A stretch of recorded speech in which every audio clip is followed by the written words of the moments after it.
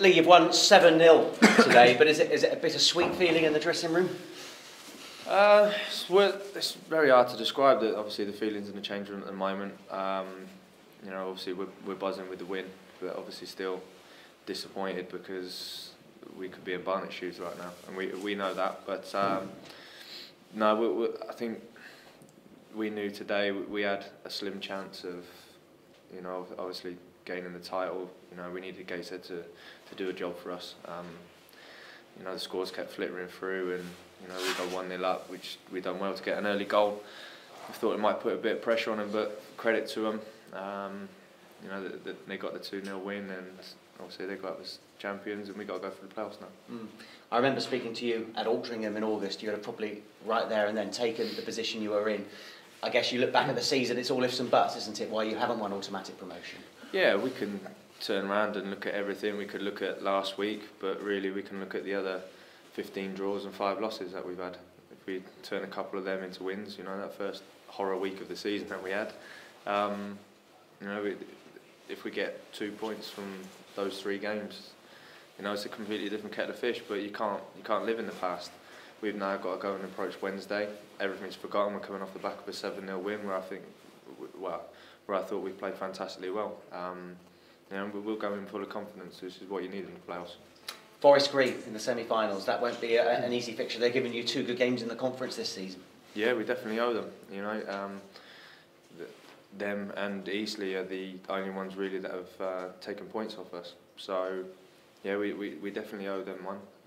Obviously we've got two games now to try and progress to the final. The boys now, obviously we're a little bit down at the moment. Well, not really down, to be honest. We're more disappointed. But it's one of them. We'll come back in Monday. The banter will start back up again, and we'll be ready to go on Wednesday. It's always a sign of a good changing room. When you face a disappointment like we have done, but we managed to bounce back from that very quickly. Yeah, the Rovers fans already singing about Wembley. I know there's Forest Green to get over the way, but it can be a glorious way to go up if it all goes to plan. I've been very fortunate to be able to do that. Obviously with Torquay, we went up through the playoff final, but that's a long way off yet. A long way off. Obviously to get there, we need 180 minutes of football, where we need to obviously be at our best, because that's what we're going to need to do to beat Forest Green over the 2 legs. They're in the playoffs for the reason, as one of the top teams in the league.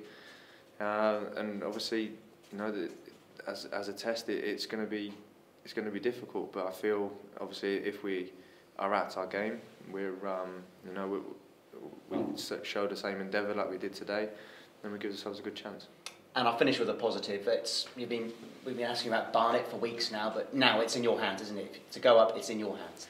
I think I said it to the press on, obviously before this one. We win 4 games, we get promoted. Now we win 3 games, we get promoted. Obviously today wasn't to be, so now we go the other route. People think of the playoffs, and I can already see the headlines that probably you guys will be saying now we'll be downbeat and all that. No, we won't. We'll be ready for the playoffs. We'll be 100% fully committed, going into Forest Green the first game, and then going on to the Sunday game, and we'll give it 100% to try and get to that final. Our main objective this year is to get promoted. It's as simple as that. And obviously Forest Green now are standing in our way, and one of the other ones are standing in our way. So there's 3 games we've got to get through. We've got to get there first, and once we get there, we've got to do the job. Scored many headed goals in your career? I keep telling them to put me in there, but, Mr. Chairman. But